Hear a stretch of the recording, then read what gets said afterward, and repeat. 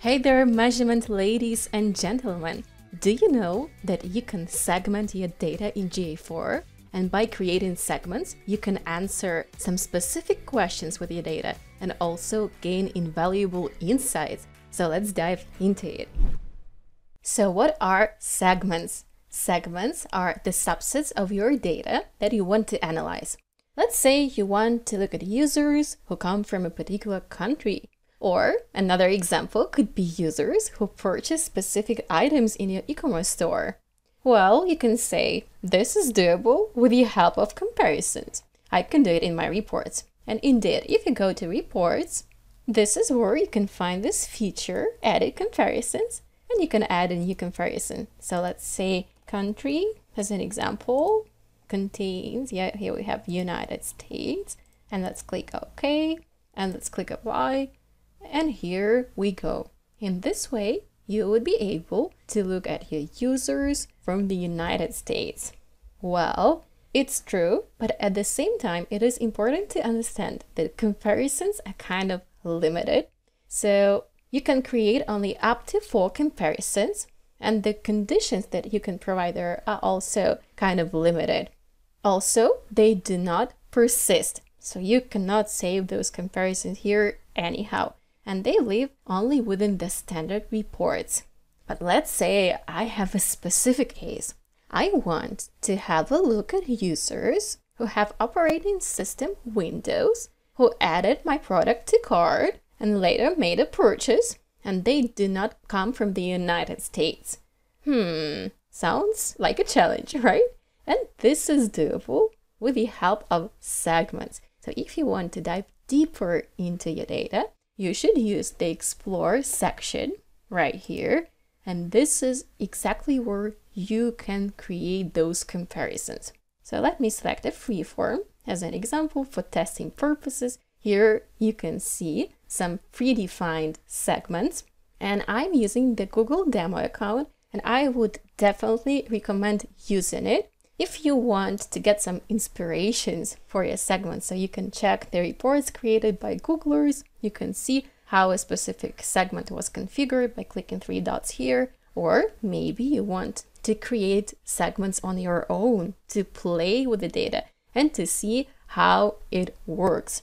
Because the ability to create segments defines your GA4 expertise. So it showcases your mastery. If you know how to drill down into your data, if you know how to work with a subset of data, this makes you a proficient GA4 user. And the demo account could be your training station. Okay, so how can you apply a segment? You can either double click or drag and drop. I prefer double clicking because it's super comfortable. So let's say I want to look at direct traffic versus paid traffic. And here you can see my segments. All right, but this report is a bit cluttered. Let me remove those, and I want to create a very simple one. Yeah, let's say I want to have my event name and event count just for the testing purposes. All right, and now I want to create that specific segment that I mentioned before. How can you do that? You should click plus. And here you can either create a custom segment or choose the suggested segments. For example, we have general, which comprises recently active users, purchases, and so on. Shopping, you can also use templates. If you click demographics, this is where you can find some predefined conditions that you could use. And we also have something called predictive. And you can see eligibility status, ready to use. In your case, it might be red and it is not eligible. Why is it so? Well, Google has been heavily investing in machine learning, and this is exactly the result. Let me go to the Google documentation, and here you can see availability of predictive audiences depends on the underlying predictive metrics being eligible for use by meeting all prerequisites. In other words, you have to train the predictive models. Your GA4 needs some data for you to be able to use this feature, it is crucial to have traffic. So I will attach a link to this article under this video. But here you can read about the prerequisites. But I think it's just cool to have this feature in GA4. But let's go back to our custom segments. And here we have three options: user segment, session segment, and event segment. And this might be a bit confusing. So what is the difference between those? Let's say multiple events fired on your website or in your application. And GA4 collects those events, and the tool can even group those events into sessions, right?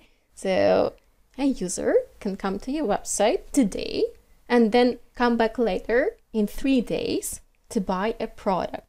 So a session is a single visit of a user to your website or your application.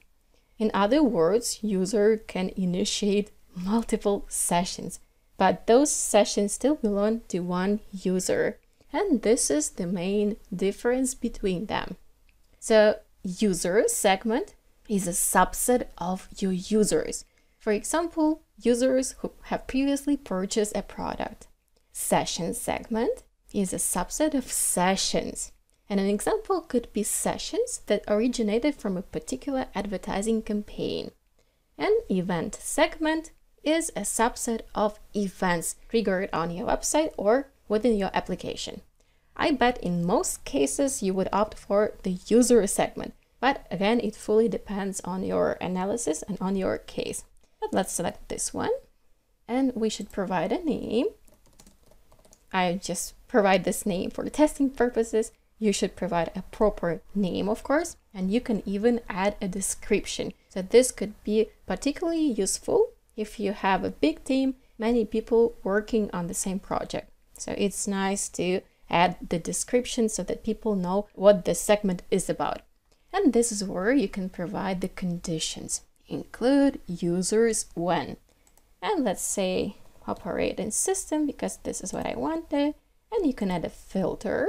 Here you have contains, matches regex, begins with, and so on. Multiple conditions to choose from. So this shows you how much flexibility the segment builder can offer. But let's say contains, and here we go, Windows. And then we have this thing here at any point in time. What does it do? Let's say you have a condition, country equals Croatia, and you have a user who was having vacation in Croatia, but then went back home to a different country. So a user changed the location. If you mark this condition, that user will be included in the segment. If you unmark it, this user will be removed from the segment when he or she stops meeting the condition. Anyways, I will leave it the way it is, and let's click apply. And now you can see the summary. So we are kind of filtering our users down. But this is not all that we can do. You can also add sequences here, because I want to also add a few steps here. User who added my product to cart, and this is my step number 1. And you can even add the parameters here, but I will not do it right now. And we can add the second step. And we also have an option, indirectly followed by or is directly followed by. So if you choose the option is directly followed by, this means that the purchase event took place immediately after the add to cart. But I don't really care because I just need the purchase in the end, and that's it. I give my users flexibility. But this is not all, because you can also set kind of time frame. So here you can see within 5 minutes. So you give your users 5 minutes between add to cart and purchase events. Well, you can select the time you want, but I do not want to have it now. Great, but this is not all. So we can provide the conditions, we can add sequences, we can also set the time, but we can also add exclusions. And I can add a group to exclude. And here we have 2 options, temporarily exclude users when, and permanently exclude users when. So if you select the first one, this means you will exclude users from the segment during periods when they meet the condition. If you select permanently exclude users, then you would exclude users from the segment if they have ever met this condition. And this is the main difference between those. And let's say I want to have my country ID here contains United States. And let's click apply. Voila. So here you can see my segment. So we kind of filtered those users down. You can see how many users I have in this segment, and it is ready to be used. But you can go even a step further here, and you can build an audience based on this segment. And this shows how much flexibility GA4 can offer, because you can create really powerful audiences using multiple conditions here. And if you link your analytics account to Google Ads and keep the default option to enable personalized advertising, then your audiences are available in your shared library in Google Ads, and you can use those in your ad campaigns. You can also set up remarketing. I think this is amazing, but this is a topic for our future tutorial. So let's click Save and Apply. And your segment will show up here, and it will be automatically applied to your report. Here you can see my test segment, and then you could also create the second one for comparison. Let's say with the same conditions, but users from the United States. And in this way, you can work with segments. However, there are some limitations that you should keep in mind. Specifically, we can create 10 segments per exploration. So if you want to use the same segment, but in a different exploration, you would have to create it from scratch. You can also apply up to 4 segments to an individual exploration technique at one time. I hope you managed to create your segments and you have fun exploring this nice GA4 feature.